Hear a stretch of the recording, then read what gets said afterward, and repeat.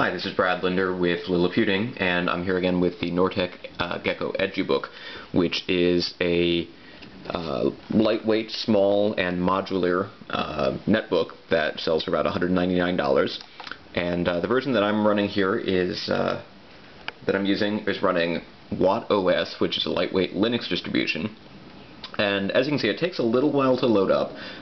One of the things that makes the Edubook different from a lot of other notebooks is that it has an x86 compatible processor, which means it can run Linux, it can run Windows, but it's a 1 GHz processor, which is pretty slow compared to the processors that you'll find in a lot of other netbooks that are available today. The netbook is capable of running a lot of different applications, but it's not exactly a speed demon, and that's one of the ways that it helps keep costs low. The operating system is also running off of an SD card that is internal to the computer, and that again helps keep costs low and makes it very easy to upgrade the storage, but it's not exactly the fastest storage medium. So I just wanted to show you some of the things that you can do using the operating system, but also that this might be good for educational purposes. It might be good if you're looking for something to explore Linux hacking with, or if you're just looking for something for lightweight web browsing and email applications. But if you are looking for something a little bit more powerful, the Edubook might not be the best way to go. There are advantages, though, especially in developing nations. This laptop runs on AA batteries, rechargeable AA batteries, which are much easier to get than a typical laptop battery. You can see even logging in takes a little while here. I'm going to be testing this out with another operating system or two later. I'll probably try it with Windows, but I just wanted to take a look at WattOS, which is the operating system that it ships with today. So let's take a closer look here.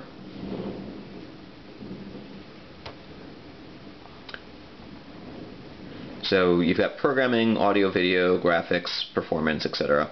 Under programming, there's meld difference here. Audio, video, there's actually a number of applications here, including VLC, an open place media player, M player, SM player, which is sort of a front end for M player, and movie player, also Audacious, an audio CD extractor.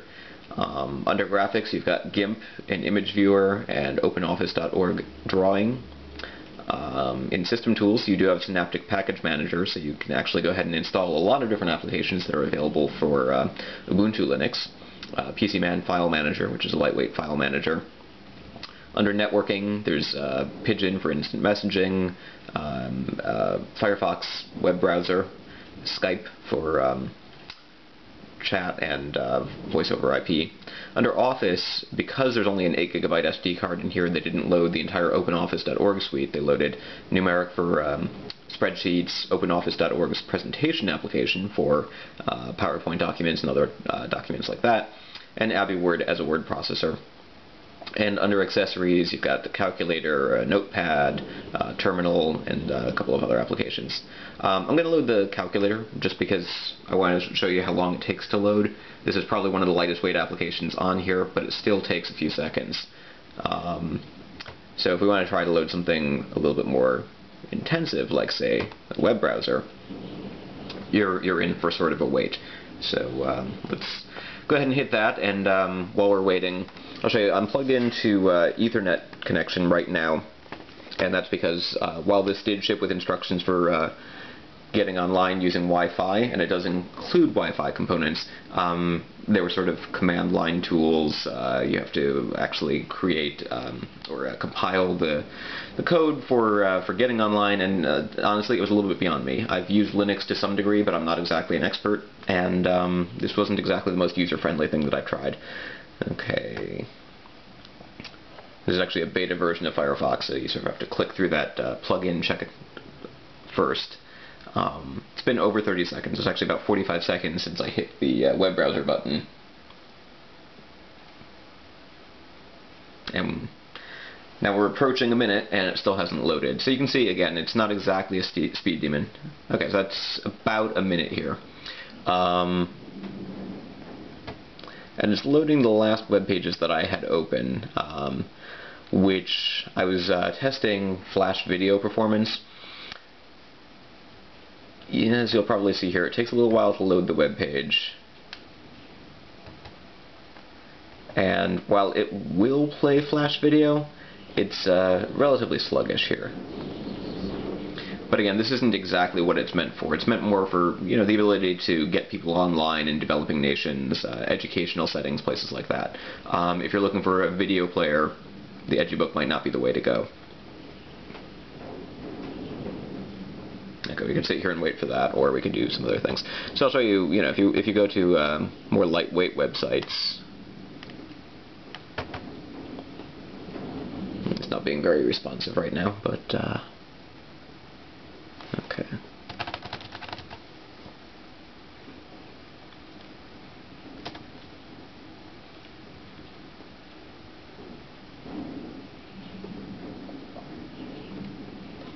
So the Google web page loads pretty quickly. Let's do a quick search on Google.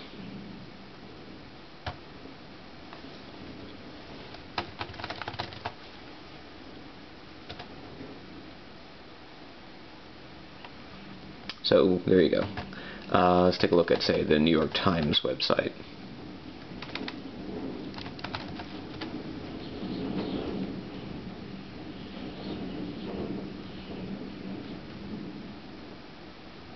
Clearly there's a lot more information on the New York Times website. There's a lot more to load, and it takes a little bit longer, but overall it's not too bad. But if you were to try something like, say, well, let's not go to my Gmail account.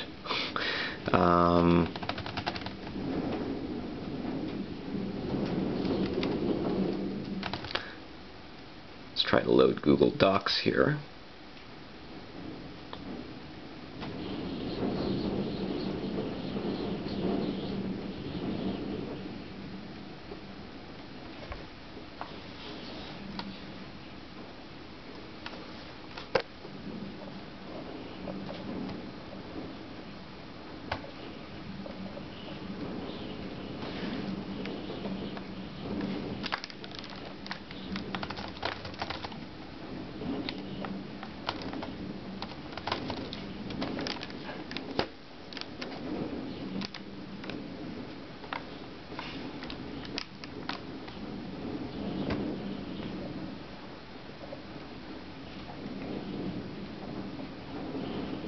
As you can see, it's loading, but it's sort of taking a long time to load anything.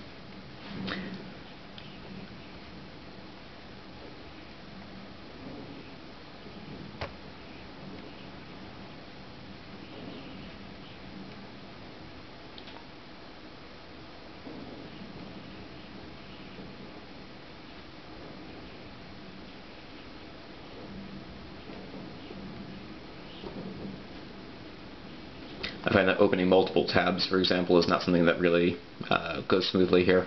Let's go ahead and close this for now.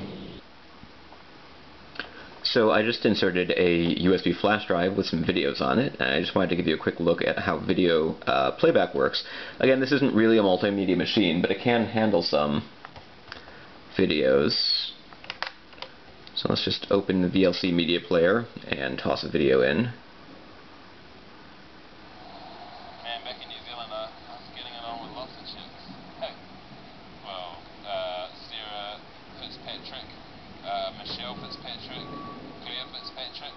Okay, so that's actually freezing. The audio is playing just fine, but the video is a little bit stunted. Let's see what happens if we try opening the same video with movie player.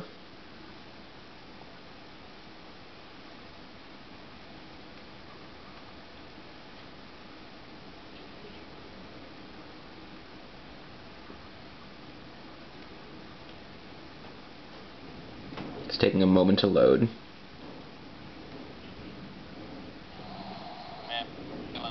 And then it doesn't seem to know how to decode the video. This video is actually in the XVID format.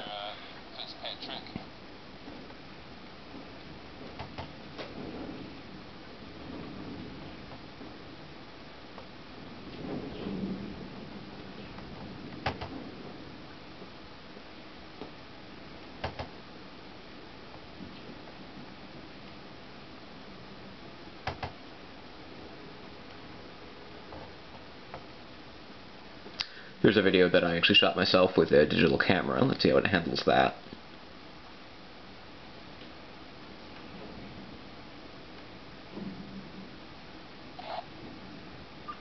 again, seems to be having some problems figuring out how to display the video using Movie Player. Let's try it with SM Player, which is a front end for the M Player Movie Player.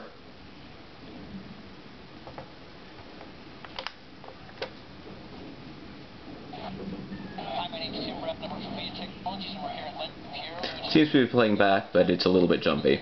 So again, the NorhTec Edubook, Gecko Edubook, is capable of playing video, but you're probably going to want to stick with low resolution videos. You're not going to use this as a HD video player or anything. These are actually all standard definition videos that I just tried. I'm not even going to try a 720. Well, let's go ahead. I'll show you what happens when you try a 720p video file. But the takeaway is that if you need a computer for lightweight browsing, for writing documents, for online, offline access, the Edubook for $199 is going to get the job done. And its appeal really isn't so much in its capabilities to do all of those things. Its appeal is more in its modular nature, the fact that the CPU is on a card that you can just pop out and replace when new CPU is available. The fact that the batteries can be replaced with rechargeable AA batteries. So, this netbook does have a lot going for it. Power is not necessarily one of them, or high performance capabilities. But I will also be checking this out running Windows XP and maybe another operating system to see how it performs under those conditions. So stay tuned for more information. This is Brad Linder from Liliputing, and this is a 720p video playback slideshow style on Movie Player on WattOS on the NorhTec Gecko Edubook.